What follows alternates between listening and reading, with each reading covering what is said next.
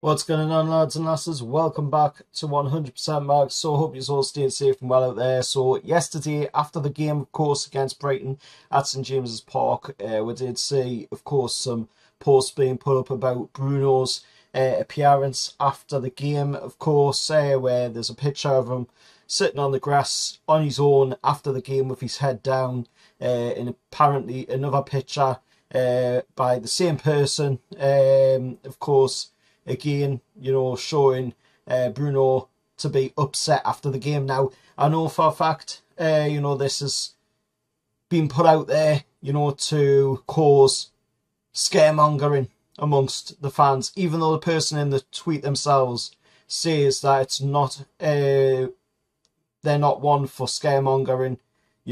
This is clearly what this tweet has been put out there for, to scaremonger the fans, and of course there was footage of Bruno sitting on his own, but he was only sitting on his own for, the reasons of just typical Bruno reasons, really, is the fact that he wanted to win the match. He put it out on his Instagram account after the game, to say his thoughts on the game like he always does, and he put, "Last game home this season, I want to thank you for the support, though this season I'm gutted about the result, but there are still 2 more games to play and reach our goal." And then, of course, he put up a picture of himself smiling with his wife Anna and their 2 children, and said, of course, "And in the end, all that matters is your happiness, family. Glory to God for everything." So, clearly too much has been made of that tweet by, of course, that person that put that tweet up, and that's all it is. Too much has been made of a tweet that somebody has put up online purely out of context, and now there's a lot of people coming out saying, Bruno wants off, Bruno wants to go from Newcastle. No, that is not the case. That is not the case. The lad is happy here. He's clearly shown that he's happy here. His wife's happy here. His family's happy here. He wants to be a Newcastle United player. He's just disappointed that we didn't pick up the result yesterday, as with quite a few of me as well. We want to win. That's it. That's football. At the end of the day, we want to go out there. We want to perform. We want to get the results.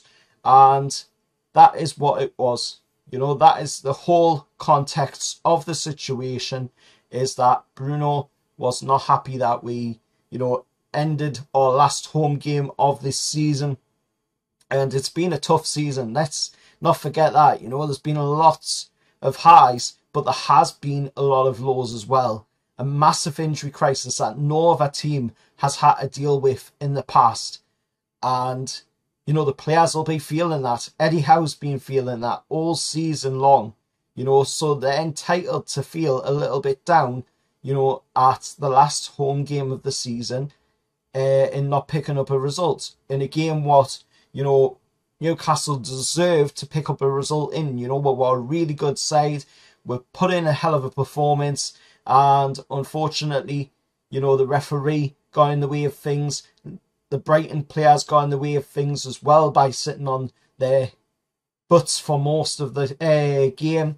But it's still in our hands. Getting European football, which is crazy to say after the season we've had, is still in our hands. Man United take on Arsenal today. Whatever happens in that game happens. If Arsenal can beat them, that would be amazing. That would help out. If they could get only a point against them, it would help out. But it's still in our hands. We still have to go to Old Trafford, and we still can get, even a point at Old Trafford would be enough. Because if it comes down to it, and we're equal right across the field on points, then our goal difference comes into effect. And we know that we have the better goal difference. So it's still in our hands. Anyway, to cut a long story short, it's purely been took out of context. The images, you know, and this tweet that this person's put up online, it's been purely put out of context because, you know, Bruno was not crying or upset because it's his last ever Newcastle United game. You know, if he does happen to, you know, move in the summer window, then, you know, they'll have to pay what that release clause is, and it's only a month period that they've got to trigger it as well, you know, and it's right in a pretty sticky period to try and, you know, trigger that clause as well in that month period. And at the end of the day, you know, then it's up to Bruno whether he wants to leave Newcastle United, and I couldn't really see him wanting to go to a rival team in the Premier League.